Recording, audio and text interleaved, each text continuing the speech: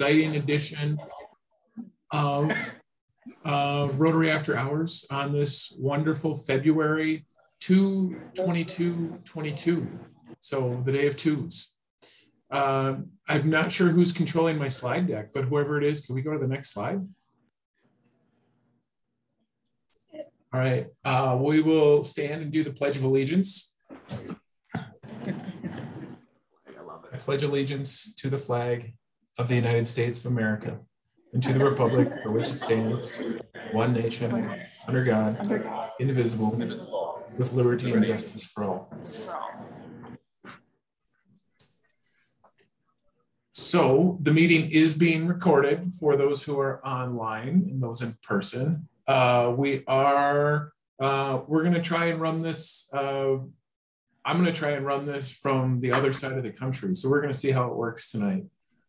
Do we have any guests or visiting Rotarians tonight?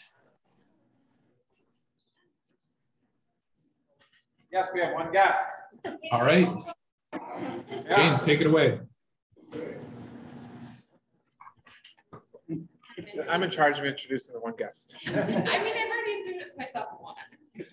We have a guest. Her name is Kelly. She's already introduced herself once, and she's going to do it again. Yay. I'm Kelly. I'm the clerk of court for La Crosse County. I'm happy to be here. Thanks. Welcome. I have a guest. This is Sawyer. It's his first Rotary meeting in person, out of the womb. He's happy to be here, even if he cries, I promise. What question should we ask Sawyer then? No? We'll skip it.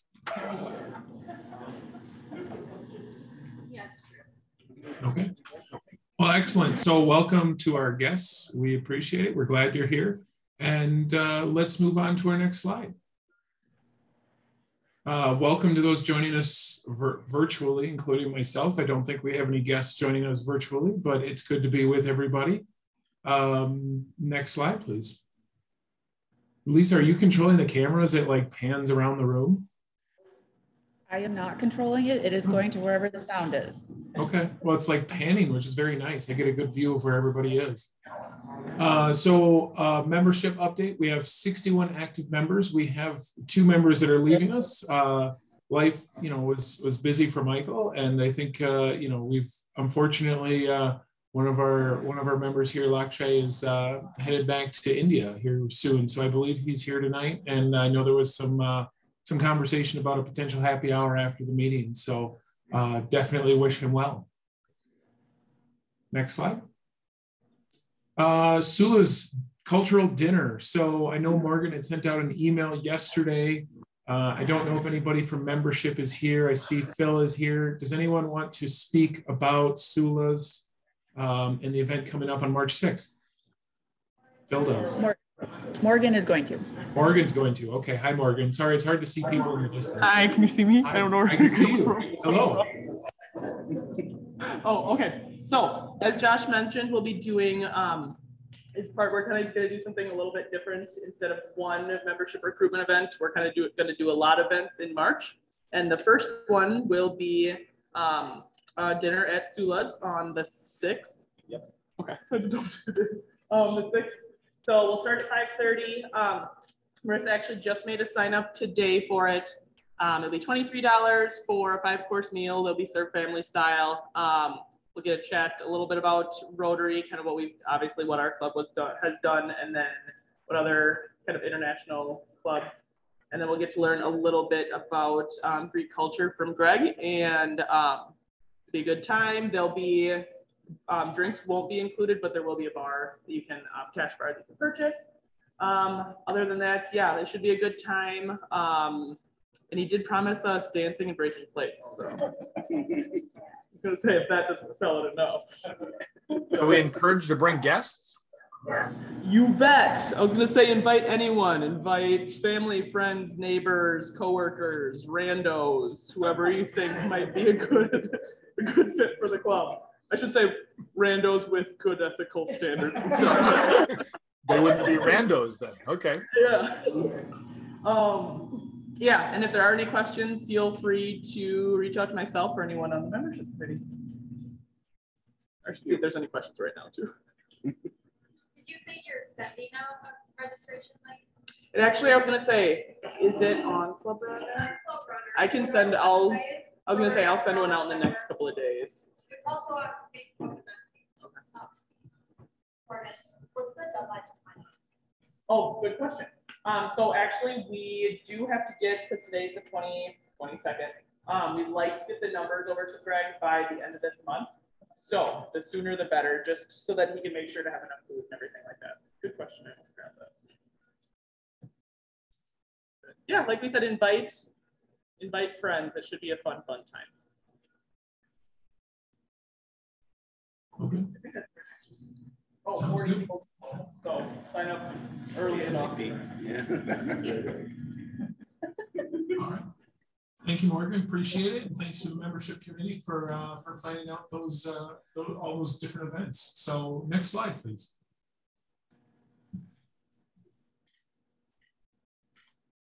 Youth exchange.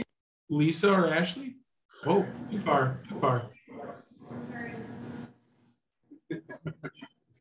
Okay, so we are committed to hosting a student for the next school year. So we will be finding out who our student is in the next month, what country they are, what country they're from, what gender they are, and we don't have any host families yet for our student. So if you want to host, please talk to me. If you know of anyone who would be interested in hosting, please let me know. I can provide more information about what that all entails.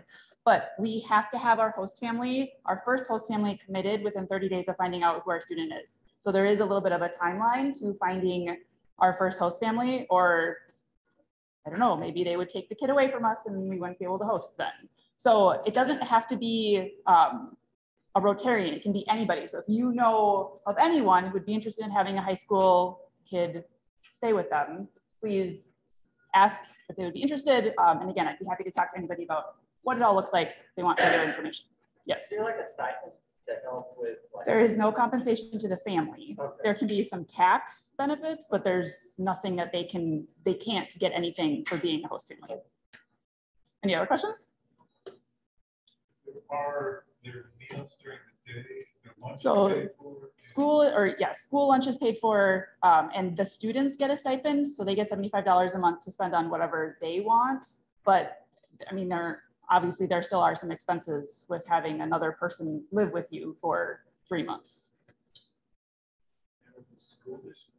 So whatever the first host family is, whatever district they're in, then the student will continue to go to that district. And we've had families who have lived in a different district, but because the first host family was in a certain district, then like the child just has to be transported to that school the entire time that they're here.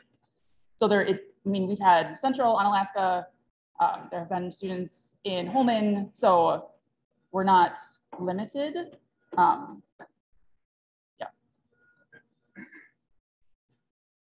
Great, thank you. Thank you. Ashley, elections update. Yeah,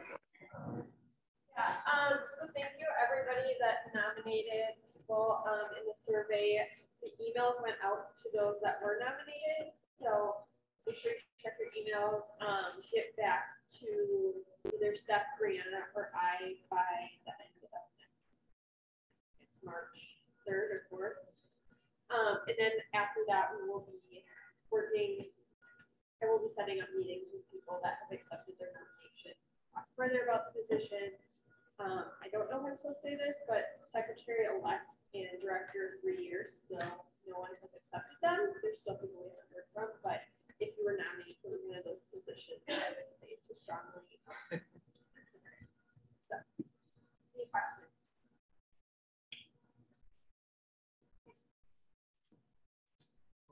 Thank you, Ashley. So Rotary Internet, just as a FYI, Rotary International's 117th anniversary is tomorrow. So you want to wish Rotary International a happy anniversary, feel free. A friendly reminder, Shark Tank 2022, if you have questions on projects, let us know, but we're excited for some great pitches again this year. TriCon is coming up as well. So for those who are new, we do an annual district Rotary conference, and we do it with 2 other districts. So the Northern Wisconsin and Upper Peninsula of Michigan, and then the Eastern side of Wisconsin Rotary districts. So we do a TriCon, which we get better speakers and a larger kind of venue and things like that. So it's a pretty cool thing. It will be in Elkhart Lake, Wisconsin this year. It'll be April 29th through the 30th. So if you've never gone to a district conference, it can be a really good event and really good way to kind of learn more about Rotary. So I believe there are a couple people going. I know Bill's going. I believe Marissa's going for at least part of it. So if you have any questions, feel free to reach out to them, or I believe there's additional sign up information, but they have speakers and workshops, and it's all things Rotary. So, and then Caitlin, is Caitlin with us tonight that she could speak about the recruitment video committee? Yes, Caitlin is here. I guess we are going to look for people who would be interested in setting up like a storyboard for our member recruitment video. And if anybody knows local videographers who might be willing to assist in shooting the video and editing the video for a total of $1,000, let me know if you have any suggestions. Okay, thank you so much, Caitlin, for taking the lead on that. And yeah, it should be a cool way to highlight our club. So any questions, please let Caitlin know. And then I think we're ready for the next slide. Mobile meals delivery is coming up. I believe a sign up went out today, so that's always a good time. It's a great way to get out. I think there was a few people signed up, but we need some additional folks. And this time of year, getting out and helping those, especially with snow and bad weather, get their meals is important and a great thing. So anything you would add, Caitlin? Nope. Okay, sweet. I wish I was in town and able to do it. Next slide. Family night at the Boys and Girls Club. Neil, are you in the house and willing to give us an update on kind of how the event went? Yes. The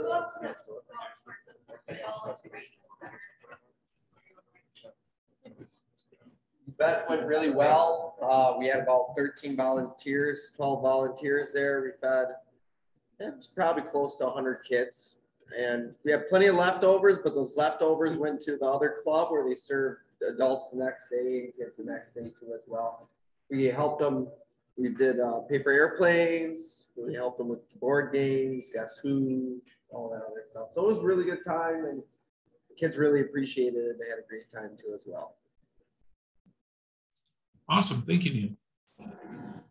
Next slide. Pints for Polio. I know Steph was taking the lead on that. Is there anybody in the room who's involved with the Pints for Polio planning that wants to speak to it?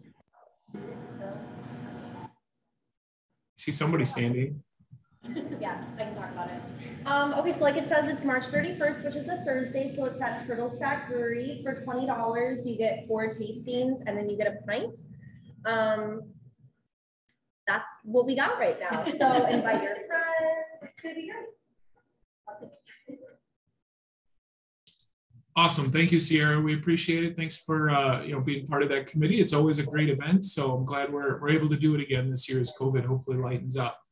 And there's always money to be raised for polio. Next slide, please. So tonight we have an excellent program on electric vehicles. So if I apologize that I'm not there in person, but Jeff, if you're able to, oh, here we go. We're getting the PowerPoint out. Jeff, we'll introduce you. You're the manager of innovation and I think efficient power at Dairyland Power Cooperative. So I will turn it over to you, Jeff. Thank you so much for coming tonight. We're excited to hear. I've heard you speak before, and I think this will be a really enlightening piece with how electric vehicles continue to grow and evolve and seem to be everywhere these days. So over to you. Thank you. Okay, thanks for the introduction. I think I'm in a good place for the owl to see me. I don't know for sure. No, you are. A lot of people are. You are good. And I'm tall, so You're it's going to be a problem if I stood up. So I'm just going to sit here. And then waiting for you to, Marissa's going to clear the screen for us here. But just to clarify, my title is Innovation and Efficient Electrification, but electric power is close. So Thanks, Jeff. Sorry about that. it's all right. Wait while the technical difficulties are resolved here.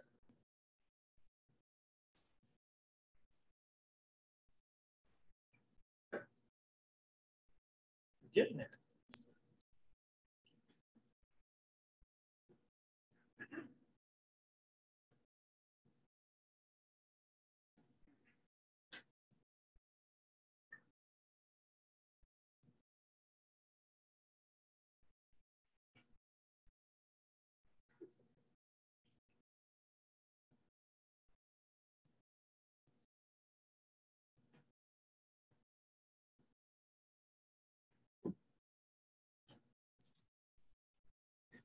Somebody at James' table must be chewing really loud because the camera is really focusing in on you guys.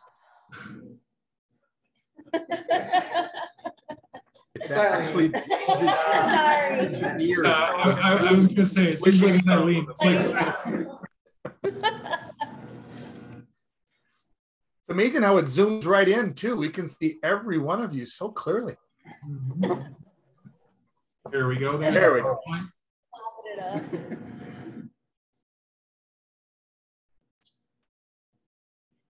They're working on fixing it in the room.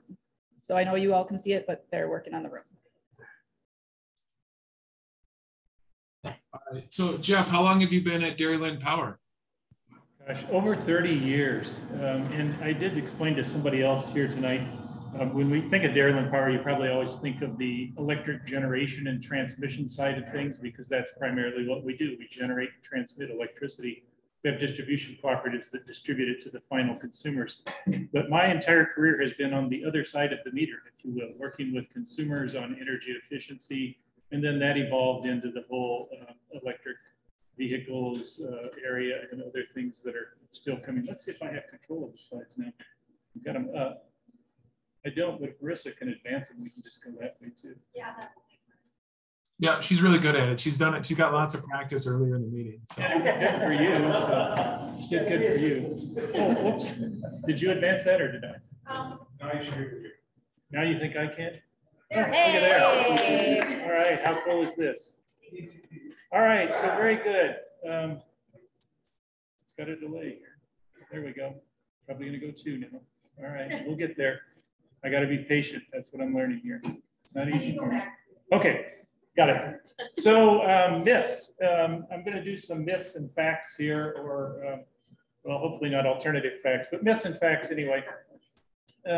Electric vehicles are so expensive that only the super rich can afford them. Well, this was partially true. I mean, when the Teslas came out, right, the first ones were $100,000 and had limited range and so forth. There weren't many places to refuel, but things have changed since then.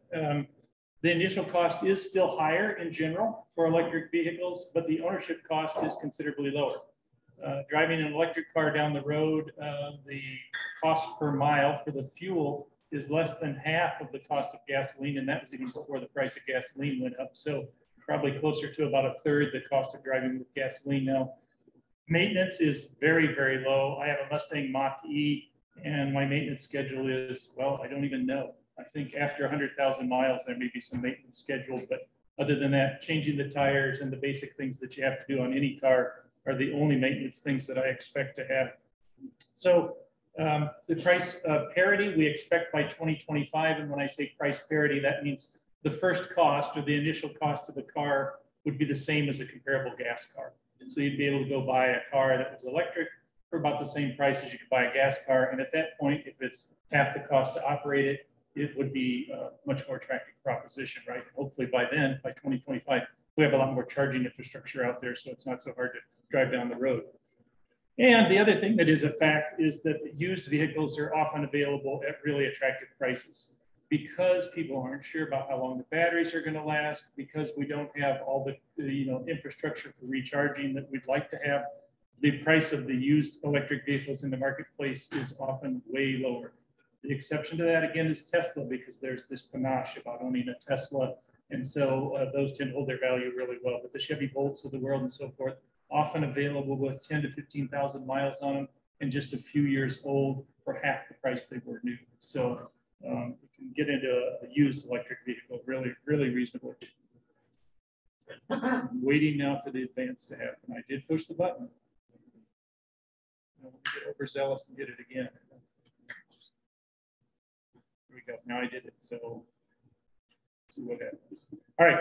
So the range myth. Electric vehicles are only good for local trips because you just can't drive them very far. Again, partially true. The early vehicles were dismal in their range. So the early Nissan Leaf, for example, was only capable of about 70 or 80 miles. Then there was, let's see, the Mitsubishi i-MiEV was another very small car that had a very limited range, about 80 miles or something like that. So it was a city car, basically, right? You couldn't really drive it out of town. We didn't have any charging infrastructure anyway, so those early ones did have dismal range. My Mach-E has 270 miles of range, which is pretty reasonable. In the wintertime, it's less because I'm heating the car, and that energy uses the battery as well because there's no engine to scavenge heat off of. But, you know, it's one to where when I bought it, the idea was that I'd be able to drive the entire Dairyland system. We cover about 60,000 square miles. It's a huge system. We go all the way from Lake Superior down into Illinois and as far east as central Wisconsin to as far west as central Minnesota. So far, I've been able to drive the entire Dairyland system. Now, caveat in that, a lot of our electric cooperatives have a charger. So when I get there, I have a charger at my destination. That helps, right? I can pick up 40 miles of range. That helps along the way. But more and more, I'm able to find fast chargers along my route too. So that's getting better and better. And most of the new vehicles that are coming have at least 200 miles of range, many over 300. There are some, let's see, the Rivian truck supposedly is going to come with as much as 400 miles of range. They just do that by putting a massive amount of battery in it.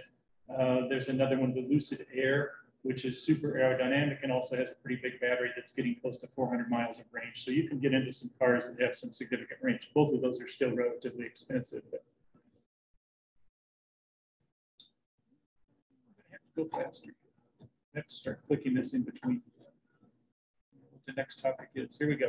No chargers. Okay, we've talked a little bit about this, that there really weren't very many EV charging stations. There still really aren't, in my opinion. For example, in La Crosse, we don't have a fast charger.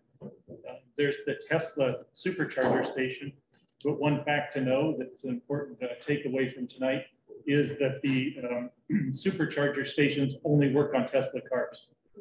Now, there are adapters for Tesla cars to use the other chargers, but there are no adapters for the other cars to use the Tesla chargers.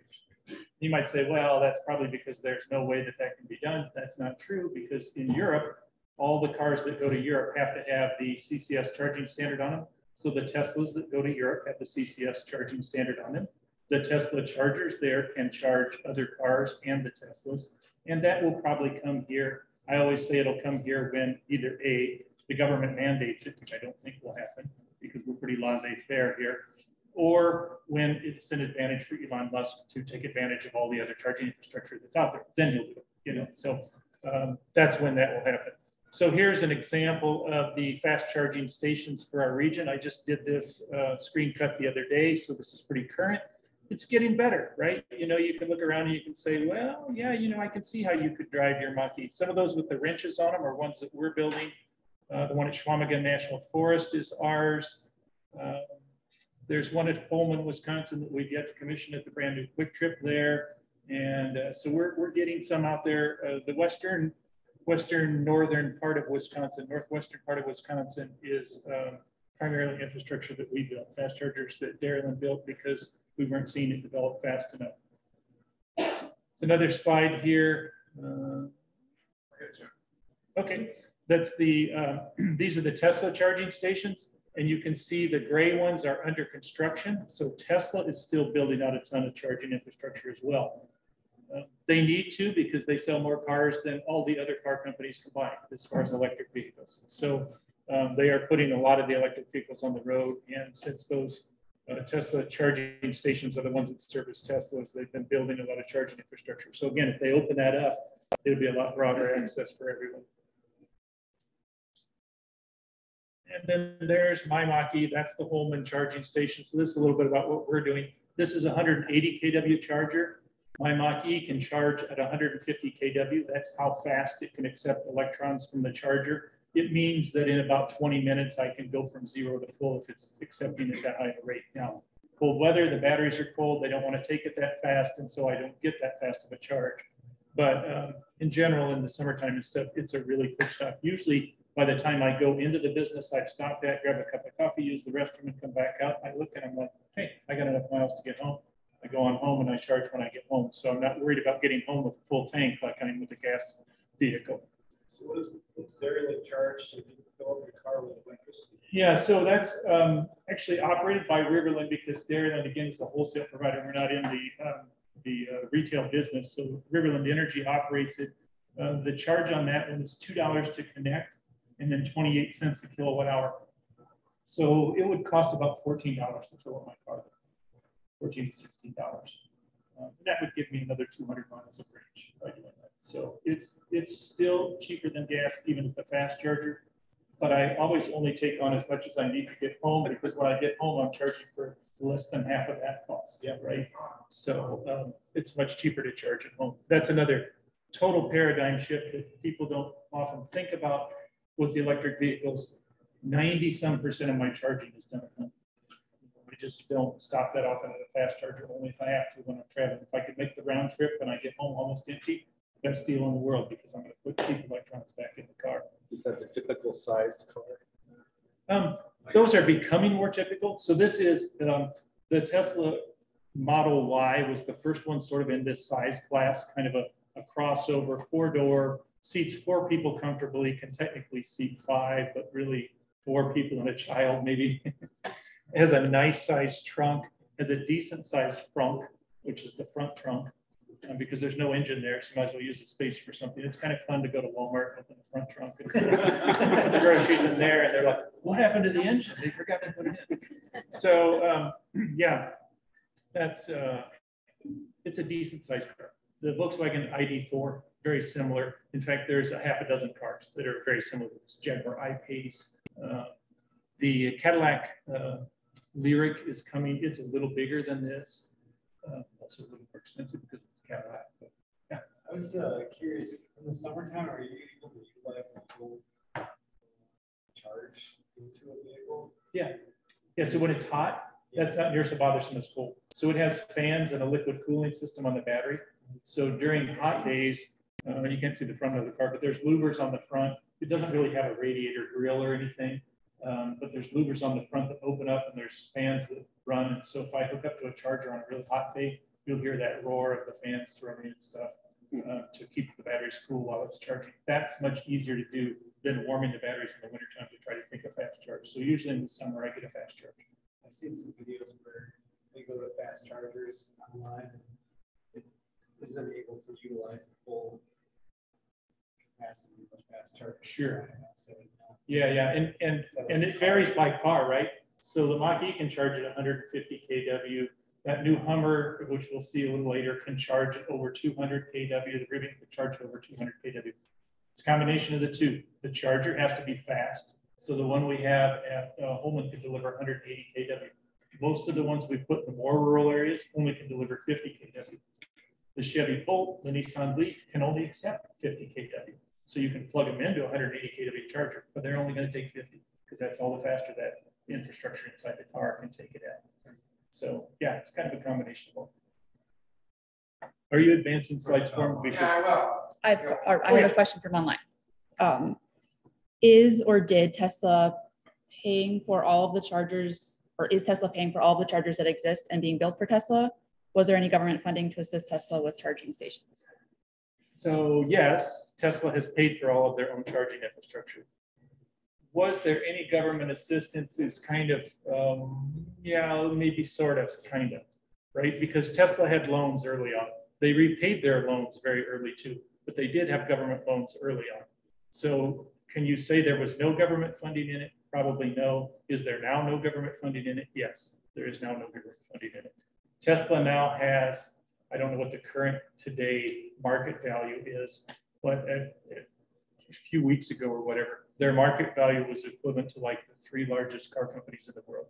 So the Tesla market value was equal to Ford, GM, and somebody else, you know, and so it's their market value is massive now. It gives them borrowing powers. They don't need the government anymore. So I hope that answers the question. These are a couple of fast chargers. These are both 50 kW. They're at the new Sleepy Hollow Ford dealership. They have the Charge brand on them. That's a brand that our cooperatives sort of created to get a unified look and branding for the chargers that electric cooperatives are putting in the rural areas. This will be open in another month. And so it's open for anyone to charge at, but obviously it's also there selling cars too at the same time. So that's where my Ford Mach-E came from. No insider trading there or anything. It just happened that the cooperatives decided to work with him and put in fast charging there. So it's operated by the cooperatives, but hosted by Sleepy Hollow Ford in Viroqua. So again, a little charging in the rural areas, it's a good thing. This is another thing that Darren's been doing is funding level 2 chargers at destinations. So often when I travel, one of the things I'm looking for at a hotel is an electric vehicle charger, because it'd be great if I could just show up at my hotel and plug in. I'll pay, I don't care. If it costs extra, that's fine, but it would be so great to just plug in and have a charge the next morning.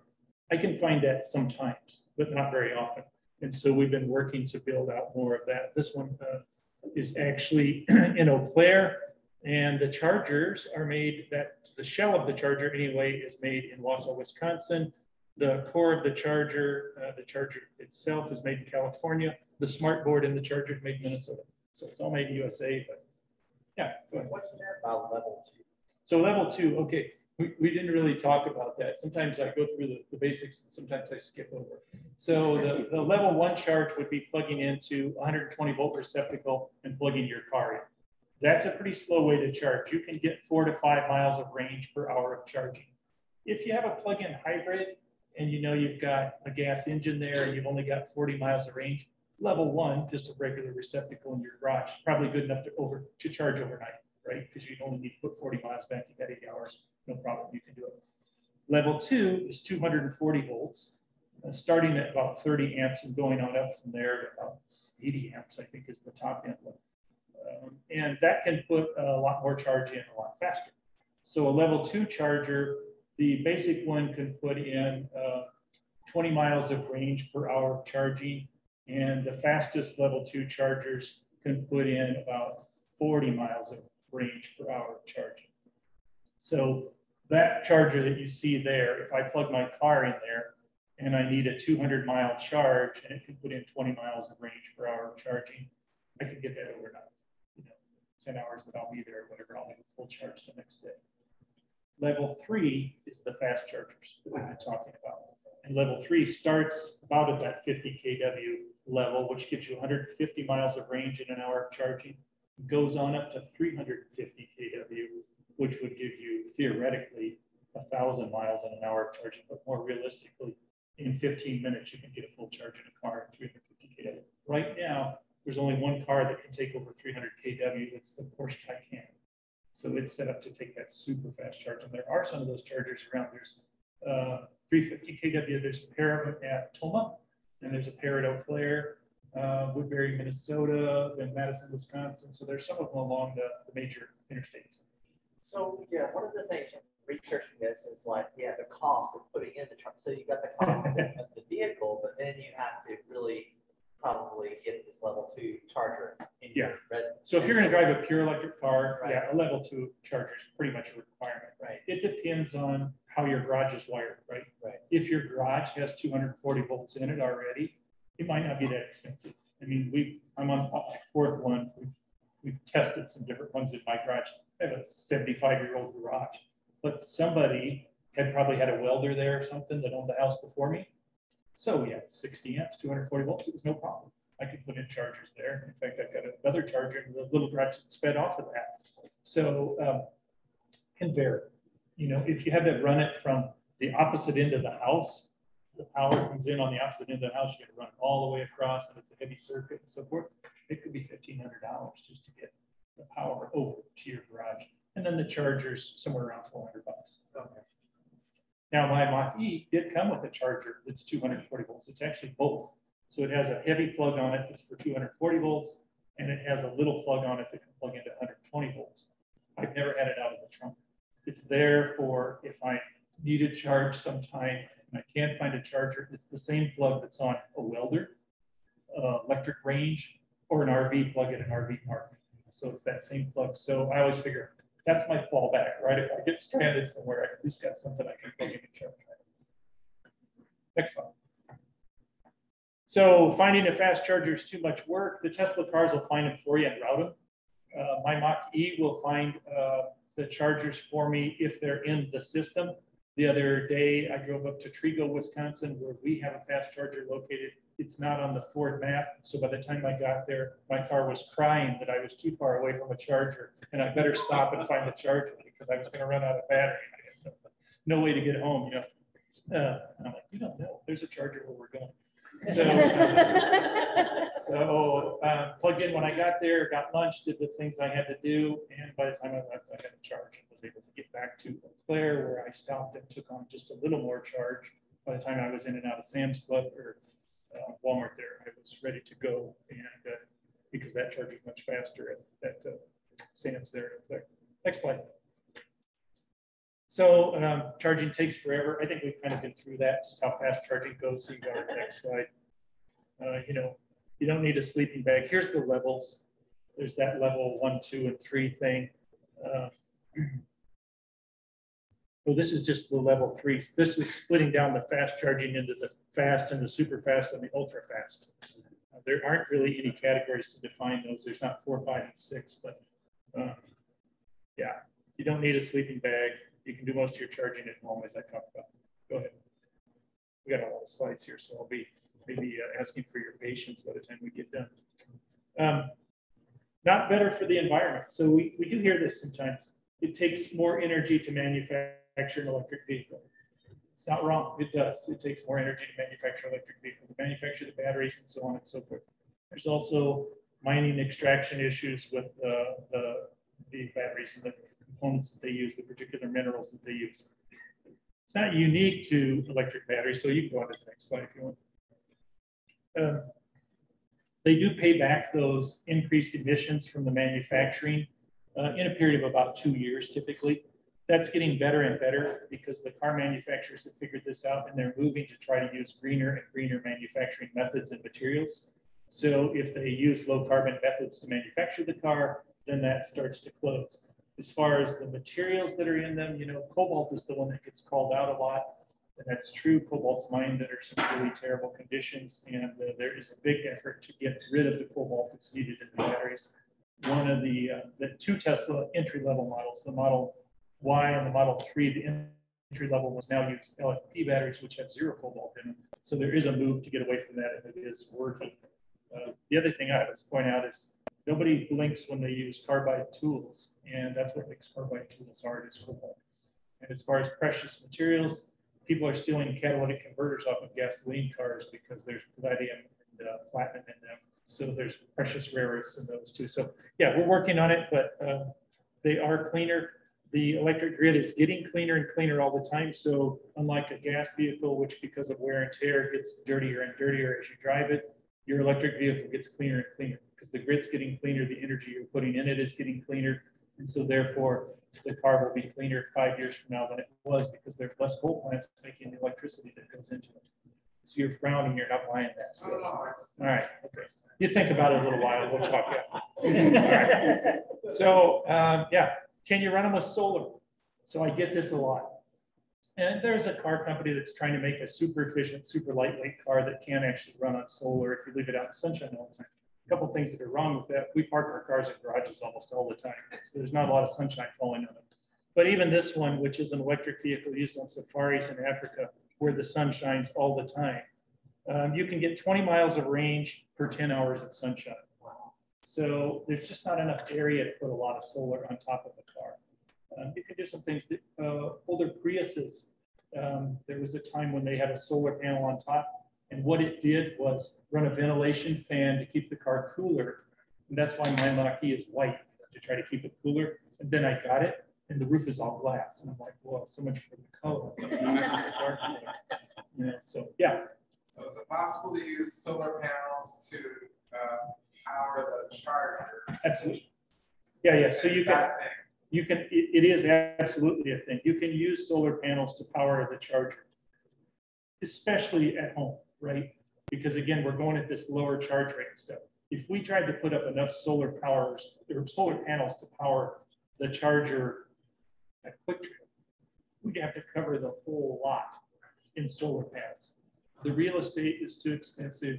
The driving around the barriers and so forth with the canopy, you know, the things that hold up the canopy, especially here in our winter regions where we get a fair amount of snow. So you have to build the canopies a lot heavier than you do in, say, Arizona, where you can put a solar canopy up that keeps the car cool. And it also collects a lot of sunshine because the sun shines more often. And you never have to worry about the snow load breaking down the thing. So certain climates, yes.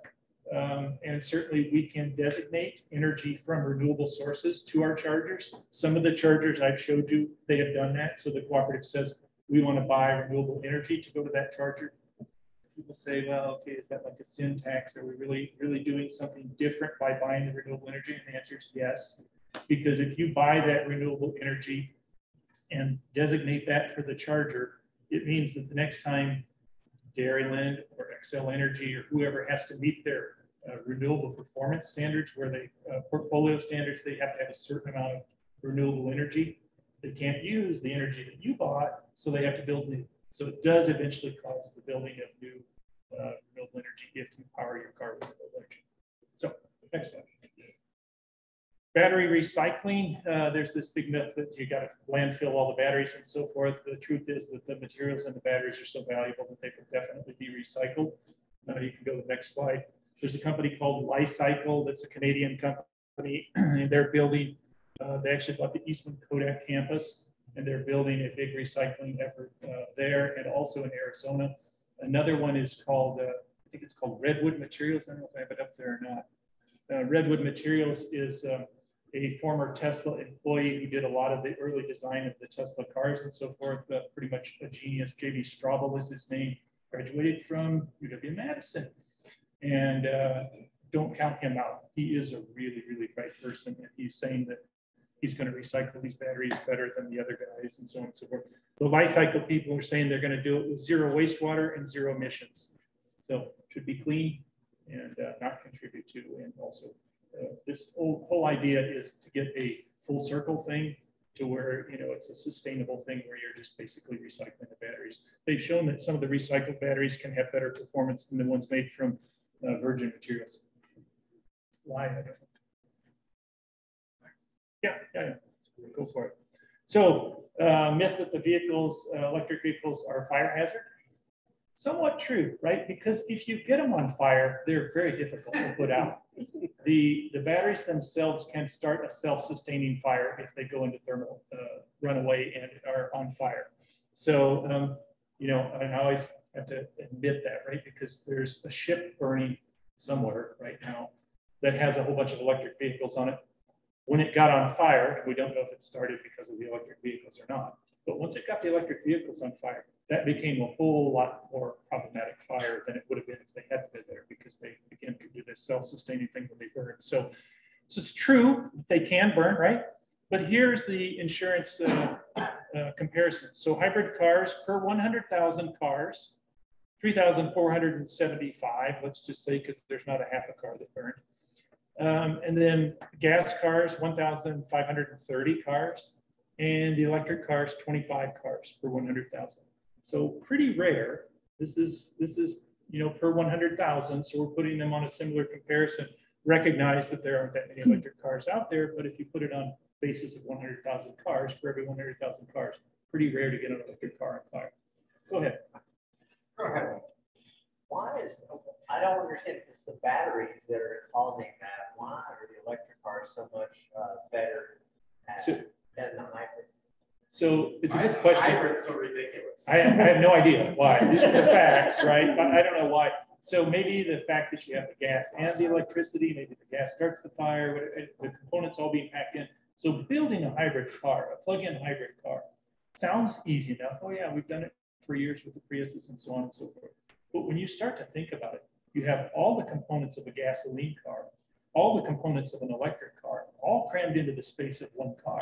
It is a supreme challenge that they have done to build that all that way. So maybe that's the reason. The denser you pack things, the quicker they are to catch on fire. The phones that came, I can't remember which Samsung phone it was that was catching on fire. It was because they crammed a lot of battery into a little bitty space, you know, and they, oh, maybe we shouldn't have made it quite so small, right? You know, that was cool to make it really that small, but it did hold up so well. So technology's probably gotten a lot better too. Batteries. Yeah, it's and another thing is these batteries that are in most of the EVs right now are flammable, but some of them aren't. Again, the Tesla Model Y and 3, the entry-level ones, use the lithium iron phosphate batteries. It's very hard to catch those on fire, and when you do, you can't keep them burning. Very different from the other, the nickel manganese cobalts that are in the rest of the cars. So we talked about the glorified golf carts, and GM put that to rest once and for all when they started building the Hummer. This truck has 1,000 horsepower, something over 11,000 pound-feet of torque, and is just a behemoth. I think it weighs 9,000 pounds. So it's kind of interesting, and it's interesting that the Hummer brand came back. They tried to sell the Hummer brand way back in the day, and the Chinese were this close to buying it, and then the deal fell through. And so GM still have the Hummer brand, and they're like, we'll build an electric car, and this will put to rest the idea that electric cars can only be small, little bitty vehicles that don't have any power. 0 to 60 on this is like 3 seconds, which is crazy for a 9,000 pound vehicle. Is that like, that's probably like 120? 112,000, yeah. So you'd think nobody's going to buy one of these, right? I was up at a dealer in northern Wisconsin. It's a relatively small town. I can't even think of the name of it. He had sold 3. In their dealer network, which did extend into the cities, they'd sold over 100, resold 100 of these things. So there are people out there with lots of bucks that are going to buy these cars, I guess. How am I on time? Are we over or? You're good. Okay, we're good. We'll keep going because we got the foot. From here it goes fast. It's fun. This is the Model Y. We've talked about this a lot. You know, if you don't like the Y, you can try the S or the 3 or the X. Now that 3 would have been an E, but Ford said we already have the trademark to the E. So then you can see what it would have spelled. No, they weren't trying to avoid it. He was trying to spell it. And you put the Y at the end, it would have been sexy. Right? That's Elon Musk for you. He's a character, right? So, all right, go on to the next one. So this is the Mach-E. You can see what the front end looks like now. I can't use the laser pointer because it won't work on those over there. I think my batteries are dead anyway. But down to the louvers there, they're actually open just below, between where the license plate would be, yeah, to the right and left of the license plate. Those are the louvers. The louvers are actually open. Most times they're closed and they look just like the center part. But that's what opens up when you're charging at the high rate of speed. Somebody was asking about that. So those open up and there's a fan that runs. It makes kind of a roar while it's charging. Up to 300-mile range if you get the 2-wheel drive version. I've got the all-wheel drive version, and that shortens the range a little bit. What's the horsepower on that? 350 horse in the version that I have. I think it's a little less in the single motor one. And this one will do 0 to 60 in about 4.5 seconds in the all-wheel drive. There's a GT version that can get you down to that 3.5 seconds if you really need to get there faster. It is too fast of a car. I have to be careful driving it because speed and torque is so fast. How fast you can get, yeah. So the Torque is throwing you in your back. yes, right, the braking, which my wife does not like. Don't do that. Don't step on it that hard. And this is also set up for one-pedal driving. Most of them are. And what that means is when you take your foot off the pedal, the car slows down and will come to a stop. And so you rarely have to use the brakes. I do use the brakes occasionally to clean the rust off of them because the rotors do actually rust because they're used that little. I hardly ever have to use the brakes. So it drives, I say it drives like a hydrostatic tractor, except a lot faster. The one thing you have to learn is you don't just lift your foot off, because if you lift your foot off, it will stop very quickly.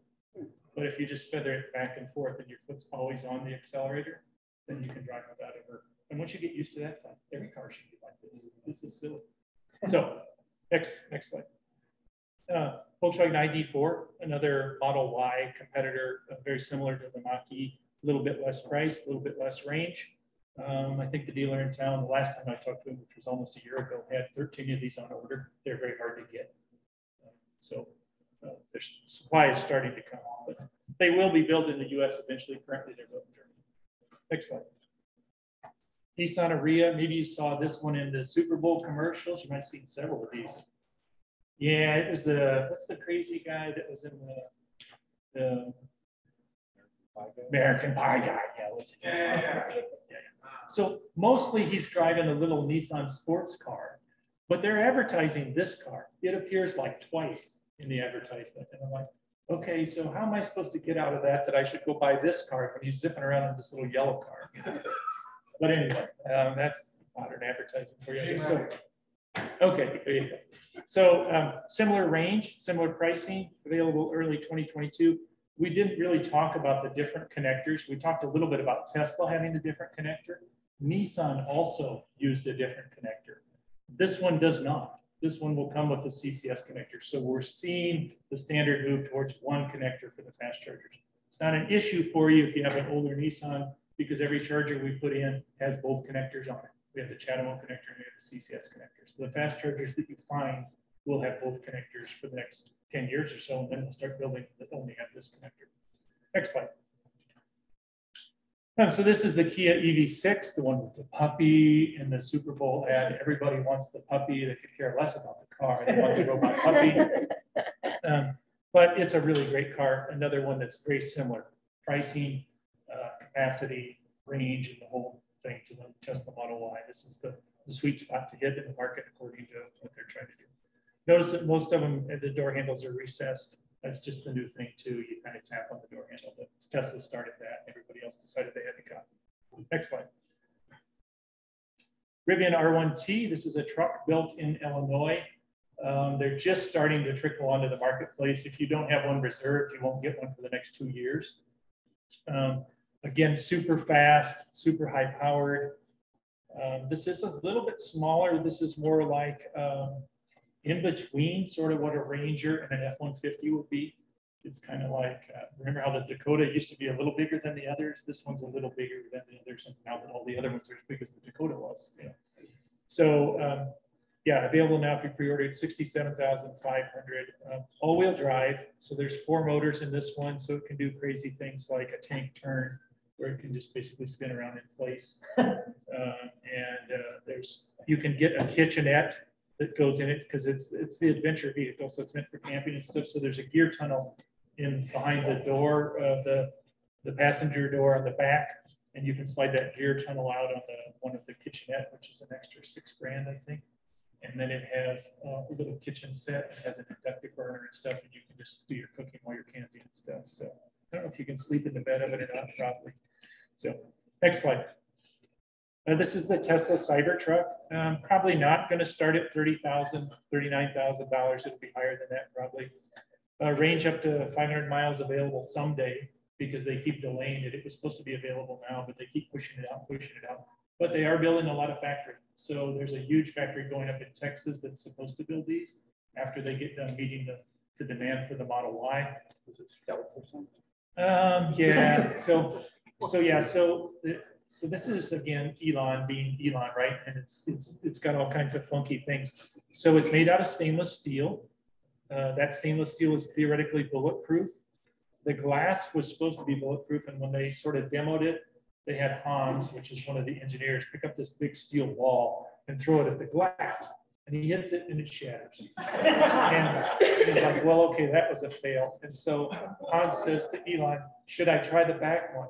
And stupidly, Elon says yes. And he slams it and breaks that one too. So that was a fail. So that's what, most times when you find pictures of this truck, it shows the 2 shattered windows because that's the iconic thing about this truck.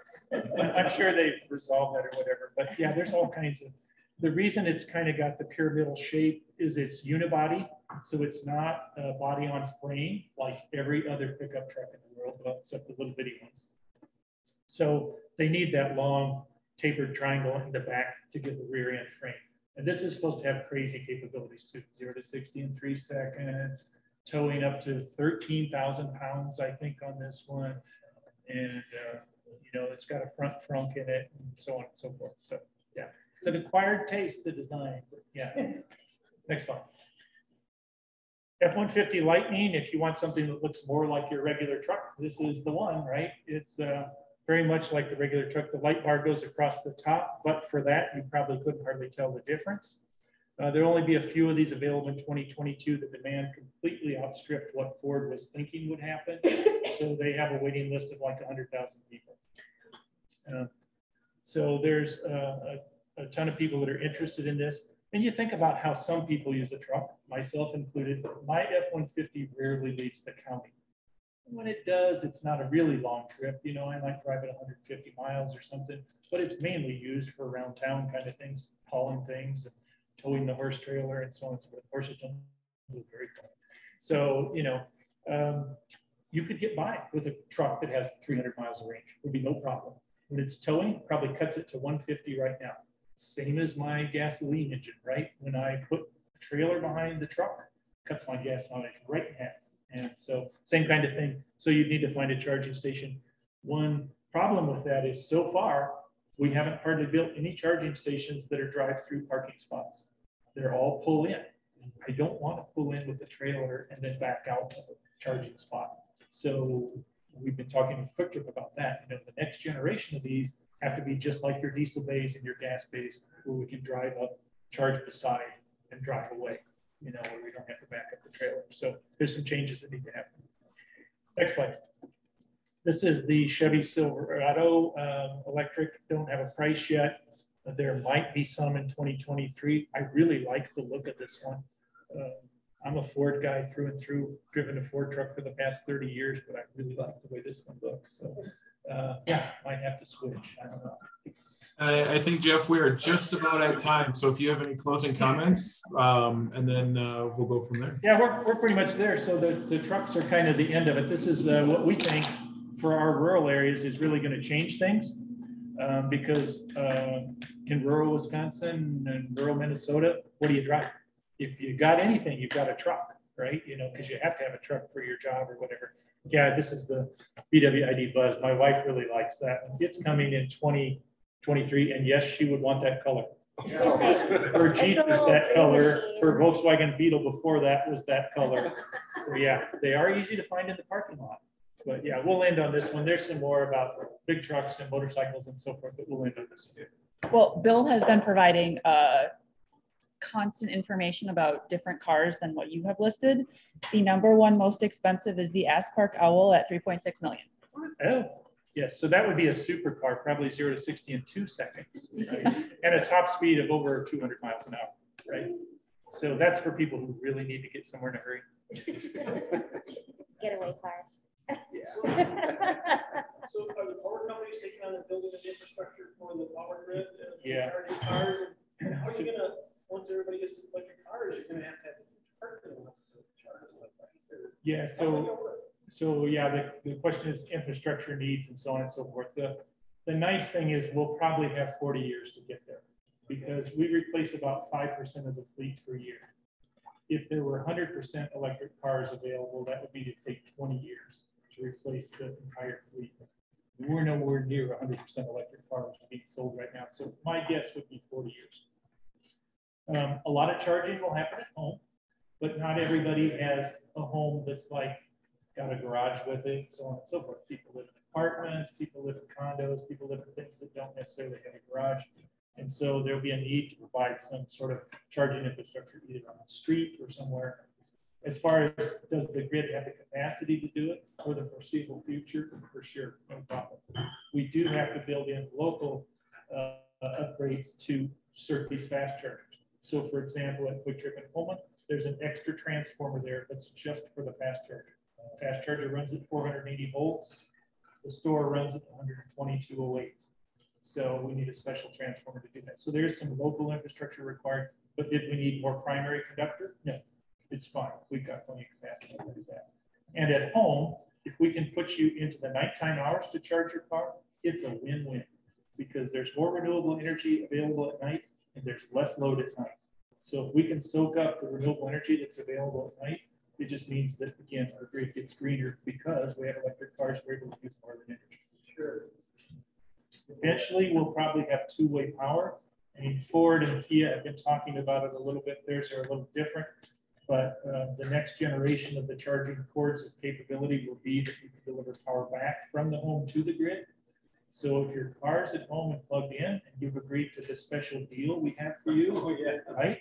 We can take some of your battery and support the grid during those really hot days when the air conditioning load is high and we need an extra boost. We can pull battery out of pull charge out of the battery. So again, that'd be an agreement that you'd work out with us and probably get your electricity for the car for half price to do that. You know, they used to be underwater. Yeah, we do load control. We still do load control on water heaters. We just shut them off. This is a little different because we can actually pull power back around that. Yeah. And do I have enough battery in my Mach-E to do that? Most days I drive it 30, 40 miles. It's got 200 miles of range. I could give you a lot of capacity. I could give you 6 hours of capacity. So our company's actually built a storage facility for electric cars. So it would just be distributed amongst the homes and stuff. Yeah. Distributed storage instead of building a big battery bank, which we do today. We haven't done it in Dairyland yet, but utilities are building big battery banks in lots of places. And as an alternative to doing that, if the batteries already exist, they're in the car, you can monetize it by getting a lower rate to charge your car. How sweet is that? So anyway, sorry I went over. No, you're good, Jeff. So if folks have additional questions, because we are a little bit over, if folks have additional questions, please feel free to chat with Jeff after. But Jeff, I just wanted to say thank you. I wish I could have been there, but I thought the presentation you did a couple of years ago for Valley View was fascinating, and the updates and pieces you shared tonight were really cool. I mean, if people didn't want an electric car before this, I don't know how they'd be opposed to it now. So thank you for sharing your passion. It's clear how much you know and you care about this topic. So we really appreciate you coming out on your evening to talk to us and speak with us and share your knowledge. And it sounds from the interaction of the club, they've enjoyed hearing about asking you questions and understanding more. So again, Jeff, thank you so much for coming to visit us tonight, and have a wonderful evening, and know that you're always welcome if you ever want to come back and visit Rotary after hours. All right, thank you. All right, so for after hours, we'll close up here. So our next meeting is going to be part of membership week. So it's going to be vocationals and all the other events coming up on membership. And then after that, we'll have Rotary Lights. So I believe the last thing we'll do tonight is the 4-way test. And then Lisa's been very excited to ring the bell. So we'll get to that. Or the 5-way test. Is it the truth? Is it fair to all concerned? Will be beneficial to all concerned. And is it fun? And Lisa, thank you so much. And thank you everybody for coming tonight. Hopefully you all learned some good stuff. And again, thanks Jeff for presenting, and have fun. And we'll see y'all again in a couple weeks. All right. See y'all. Tonight's the last time we're ever going to see Laksha again. So we're going to go out to drinks at Bodega, which is about a block and a half over there. Hope to see you there. That way. Wherever, whichever.